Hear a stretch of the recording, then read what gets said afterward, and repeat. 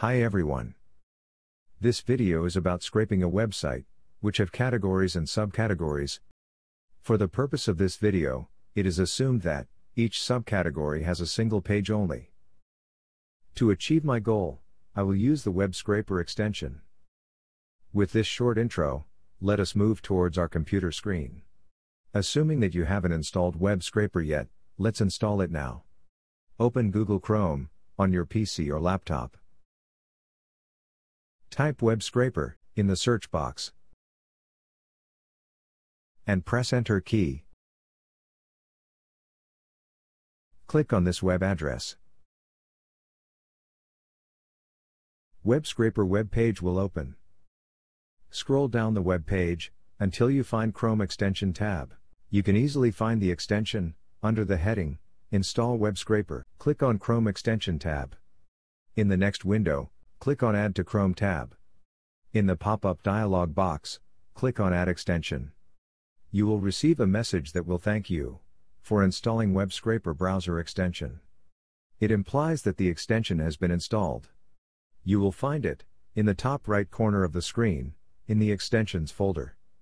For easy access to the extension, you can bring it out of the folder and place it beside the Extensions folder. To do so, click on Pin icon, which is placed opposite to Web Scraper icon. The Web Scrape extension will now appear on the left side of the Extensions folder. Having installed the Web Scraper extension, we are ready to scrap the Amazon e-commerce website with categories and subcategories. Open Google Chrome browser. Type Amazon in the search bar. Press Enter key. In the next window, click on Amazon.com. Amazon home page will open. Click on 3 parallel horizontal bars at the top left corner of the screen. Now click on Electronics in the next window, and then click on Office Electronics. A new web page will open. This is the starting web page from where scraping will commence. On this page, there are 14 categories starting from calculators and ending at telephones and accessories.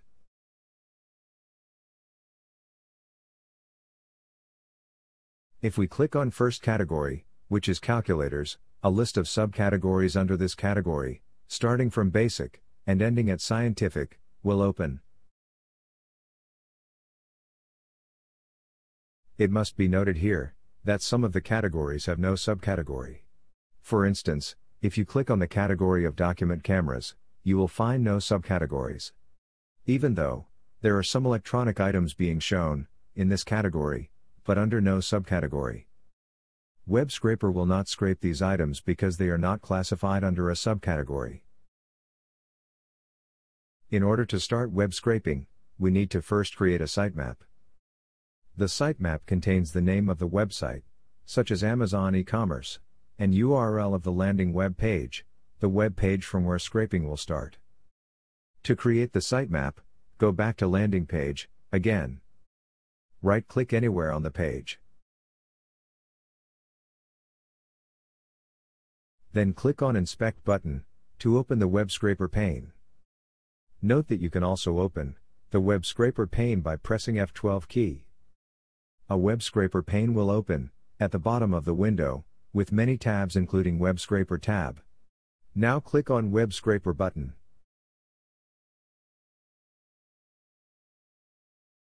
Click on Create New Sitemap. And then click on Create Sitemap. A new dialog box will open, in which you will provide the sitemap name and URL of the landing web page. Write Amazon e-commerce, or any other suitable name, in the sitemap name box. Please note that there must not be any space between two words of the ID. And name should not start with uppercase letter or a digit. We may include underscore, round brackets, plus or minus symbols in the name, but they must not be used at the start of the name. Then, copy URL of the landing web page and paste it in the Start URL box. Thereafter, click on Create Sitemap. The sitemap has now been created.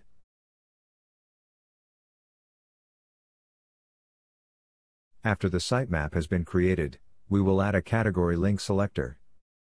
To do so, click on Add New Selector. In ID box, type Category Link Selector. In Type box, select link from the given list.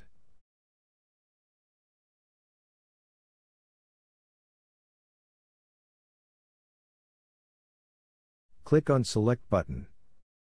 Then select the first category, which is Calculators. Select the second category. Note that remaining categories will automatically be selected. Click on Done Selecting. Select the Multiple checkbox, because there are more than one category links. In Parent Selector box, Category Link Selector must be shown, under Root Selector, and Root Selector must be highlighted too. Click on Save Selector.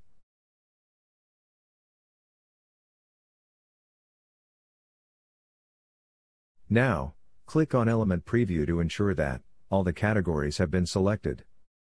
Close it. Then, click on Data Preview to ensure that all the categories are being shown at the bottom of the window in tabular format, which confirms that all categories have been included in the data to be scraped. Our next task is to add Subcategory Link Selector. To achieve this goal, click on the tab of First Category to open the subcategories under this tab. Now click on Add New Selector. In the ID box, write Subcategory Link Selector. In Type box, select link from the given list. Under the heading Selector, click on Select tab. Select first and second subcategories. Other subcategories will automatically be selected. Click on Done Selecting. Select Multiple checkbox, because there are more than one subcategory links. In Parent Selector box, Subcategory Link Selector must be shown, under Category Link Selector, and the former must be highlighted too. Click on Save Selector. Now click on Element Preview to ensure that all the items in the subcategory have been selected. Before clicking on Element Preview tab, ensure that the ID box is showing Subcategory Link Selector. However, instead of Subcategory Link Selector, if the ID box is showing Category Link Selector, click on the latter to change it to Subcategory Link Selector. Also click on Data Preview to ensure that all the items in the subcategory are being shown in tabular format. Our next target is to add either an element selector or alternatively a link selector. To fetch such data as model name, price, and other required data from the website. If required data is available on wrappers of the products, we should add an element selector. It will make web scraping faster, because now the web scraper will not be required to visit detailed product pages. However, if the required data is available on detailed web pages, we must add a link selector. It will enable the web scraper to move inside links of the products to fetch the required data.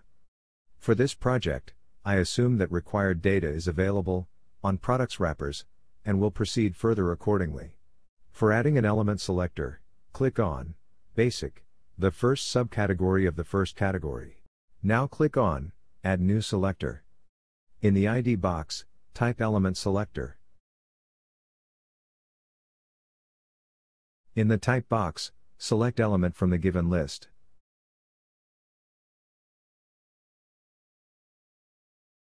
Click on Select tab.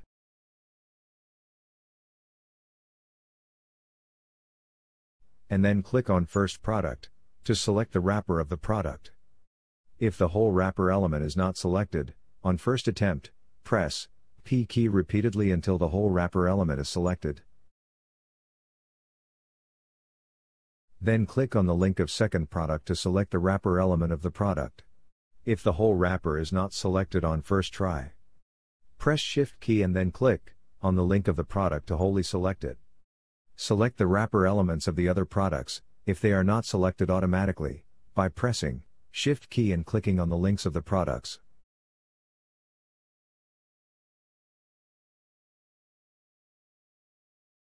Click on Done Selecting.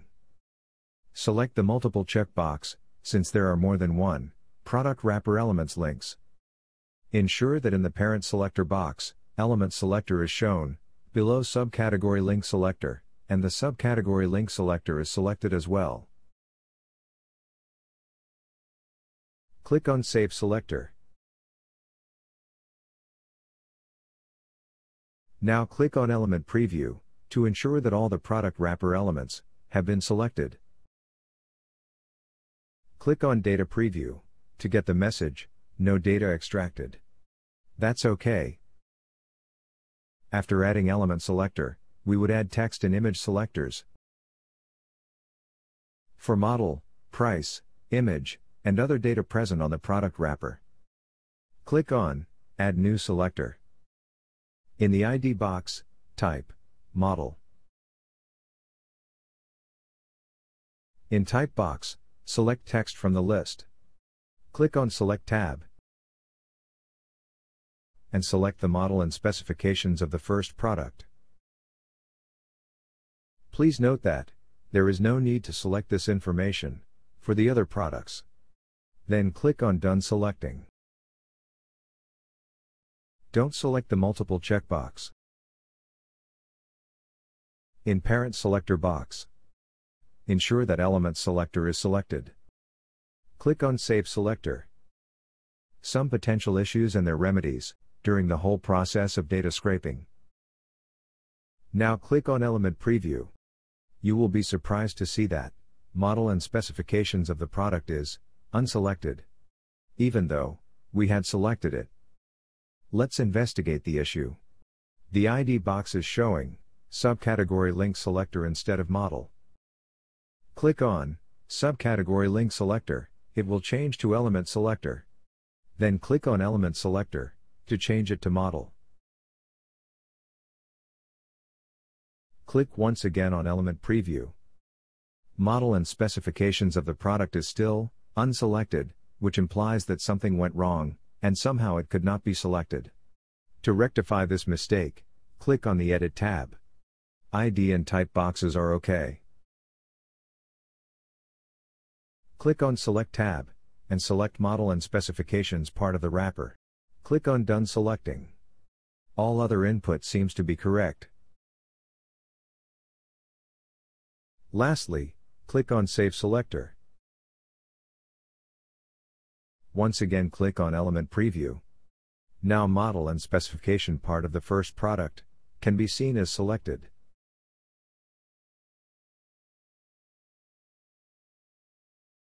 Then click on Data Preview to make sure that the model and specifications of all the products are being displayed in the Data Preview pane. In order to add a price text selector, click on Add New Selector. In the ID box, type Price. For Type box, select text from the given list. Click on Select tab to select Price of the first subcategory of the first category. If you face difficulty in selecting all digits of the price, click on P key. Then click on Done Selecting. Don't select the multiple checkbox. In Parent Selector box, ensure that the Element Selector is being shown as selected. Thereafter, click on Save Selector. Then click on Element Preview tab to confirm that the price of the product has been selected. Click on Data Preview to confirm that the product prices of all the products on the current page are being displayed in tabular format in the Data Preview pane.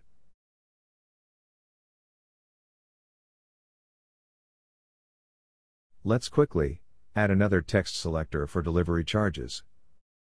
The procedure in this case is the same as was in case of model and price text selectors, with the exception of ID, which is now delivery charges. Click on Add New Selector. In the ID box, type Delivery Charges. For Type box, select Text. Click on Select tab to select the amount of delivery charges. Then click on Done Selecting. Don't select the multiple checkbox. In Parent Selector box, Element Selector must be shown as selected. Click on Save Selector. Click on Element Preview tab To confirm the selection of the amount of delivery charges, click on Data Preview to confirm that the delivery charges of all the products on the current page are being displayed. Click on this Data Preview tab. To see overall preview of all text selectors in tabular format, click on Add New Selector. In ID box, type Image. In Type box, select Image instead of text. Click on Select tab and select the image of the first product. Then click on Done Selecting. Don't select the multiple checkbox. In Parent Selector box, Element Selector must be selected. Click on Save Selector. Now click on Element Preview to ensure that the image of the first product is showing as selected. Then click on Data Preview. In the Data Preview pane, images links of all the products on the page must be shown in tabular format. Now we have completed all required tasks before scrapping data. To confirm whether all the tasks were performed in the correct order, we should check the selector graph. To do so, click on Sitemap Amazon e-commerce tab. Then click on the selector graph in the drop-down menu. The route selector will appear in the pane at the bottom of the window. This is the starting point of the scraping of data. Clicking on Route Selector will result in the display of Category Link Selector. Click on Category Link Selector to show the Subcategory Link Selector. Clicking on Subcategory Link Selector will display Product Element Selector. When we click on Product Element Selector, 4 text and image selectors will appear in branch-like form. They all will appear under the Product Element Selector, since they were created under it. As you will notice, the graph has a tree-like structure, in which all items are being shown in the same order in which they were added. We are now well set to scrap the data. Click on Sitemap Amazon e-commerce tab. Click on Scrape tab in the drop-down menu. Keep the default request interval and page load delay as 2000 millisecond. Click on Start Scrapping tab. Downloading of data will commence, which will take some time, depending on the amount of data, internet speed, speed of processor, etc. When scraping ends, you will get the message, "Scraping finished." Click on Refresh button. In the bottom of the window, you will get a list of scraped data in tabular format. This is the same format in which the data will be downloaded. You can scroll down to see all the data to be scrapped. As you can see, there is 727 rows of data that has been scraped. Click on Sitemap Amazon e-commerce tab, then click on Export Data tab. Now you have the option to get the data in Excel or CSV format or even in both. Select the desired format. Click on this up arrowhead, and then on Open File tab to open the file. This file has our required columns headers such as category, subcategory, model, price, delivery charges, and image. Keep these columns and delete unrequired columns. As you can see, 728 rows of data has been scraped, including 1 row for headers. This is the end of our scraping project. Thank you for watching the video. Please like and share the video. And subscribe for prompt notification of the next video.